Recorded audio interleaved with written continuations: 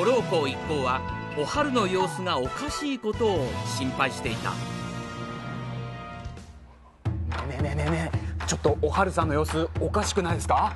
確かに元気ないかも。お春や、何か悩み事でもあるんじゃないのか？どうしてそれを？でも私じゃないわ。どういうこと？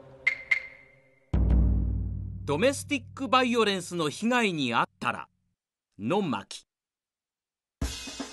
実はお春は友達のことで悩んでいたのだ。少し前ですが友達から相談を受けてて。どんな相談なんです？夫から暴力を振るわれているんですって。いつも携帯電話や LINE を勝手に覗かれて行動をずっとチェックされているそうよ。それはもしやドメスティックバイオレンス。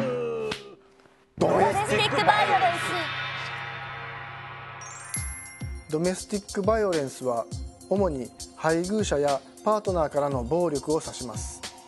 殴る蹴るといった身体的暴力だけでなく、大声で怒鳴るなどの精神的暴力、生活費を渡さない経済的暴力などさまざまな形があります。犯罪にもつながる重大な人権侵害で決して許されるものではありません。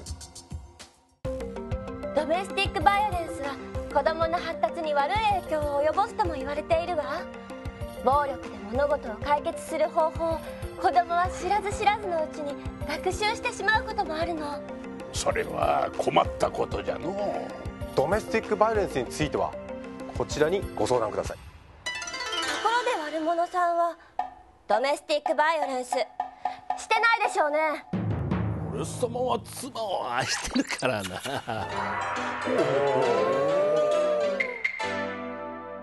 からの教え。一つ、 DV は人権問題として捉え、社会から根絶する意識改革が必要じゃ。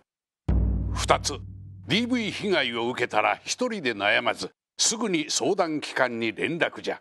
窓口は広島市のホームページに載っておる。3つ、毎年11月12日から2週間女性に対する暴力をなくす運動が行われておるぞよ。広島市では今後10年の市の方向性を定める総合計画の改定に向けて審議会の市民議員を募集しています。詳細は区役所などに設置のチラシや市ホームページなどをご覧ください。月間プレゼント、ひろしけの武器サインボールをプレゼントするわ。番組ホームページから応募してね。待ってるわ。次回は危険物の取り扱いを伝授するぞい。